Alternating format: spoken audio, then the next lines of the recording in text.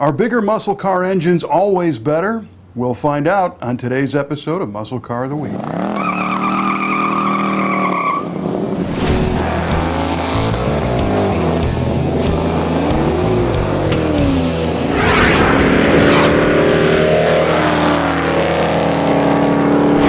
This week, we're taking a look at a very sharp-looking 1969 Chevrolet Camaro Z28.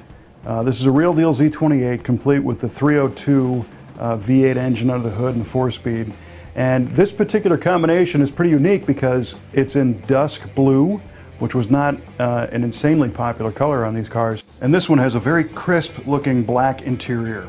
I don't know how many they made in this combination with the white vinyl top, the black interior, and the white stripes, but it's certainly a unique looking Z28.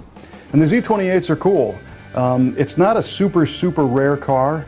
In 1969 they made 20,302 of these, and a lot of them still survive, but it's unusual to see them that are very complete and unmodified. The Z28 with that 302 has its lineage back to '67 and the SCCA Trans Am Racing Series. They had a ban on engines greater than 305 cubic inches. So Chevrolet came up with this 302, which is essentially a 327 with a different crank and pistons, and it's got other individual parts that make it the 302. What's interesting about this engine is it's only 302 cubic inches, but they rated it at 290 horsepower at, I think, 5,400 RPM. But because it's an over-square design, meaning the bore is bigger than the stroke, this engine had a tendency to be a very high-revving engine, and it made all of its power at the top end. So they say when you wound them up, to redline, these things made, I don't know, 350 horsepower or something like that. And when they raced them in Trans Am, in full race trim, they made well over 450 horsepower. So that's pretty impressive coming from a small 302 V8. The 302 had an 800 CFM carburetor on it, which gives you an indication of its free-breathing, higher RPM nature. That 800, it's a Holley carburetor. You would normally find that on big block cars of, 150 more cubic inches than that 302. It's got its own unique intake manifold.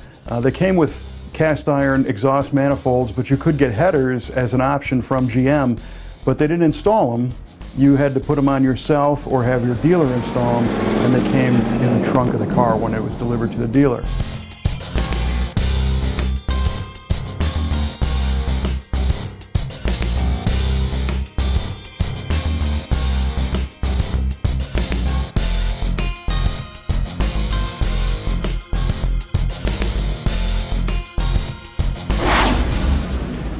The Z28 package also had a more aggressive suspension system, much better brakes, power disc in front, and there was an option for a 4-wheel power disc brake setup on these cars because they were meant for road racing.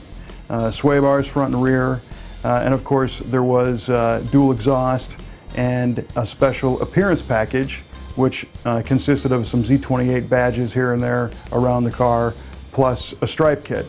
And in this case, the stripes are white, which matches that white roof. The Z28s also had a 15x7 rally wheel with special caps, and most of the Camaros were made with 14-inch wheels, so that 15 is an indicator of the performance suspension. And another thing that's interesting about the Z28 is they all came with bumper guards, and you would think that, with the road race flair, they would try to make these things as light as possible with as few bolt-ons as they could be, but they still put bumper guards on them. But that's how you know that it's got a complete Z28 package if you see those on it. You'll find more pictures of this cool Dusk Blue Z28 on our website at Muscle Car of the Week. And we've got a YouTube channel. If you subscribe there, you'll never miss an episode of Muscle Car of the Week. And if you play on Facebook, we've got a page there where you can share all these cool cars with your muscle car loving friends.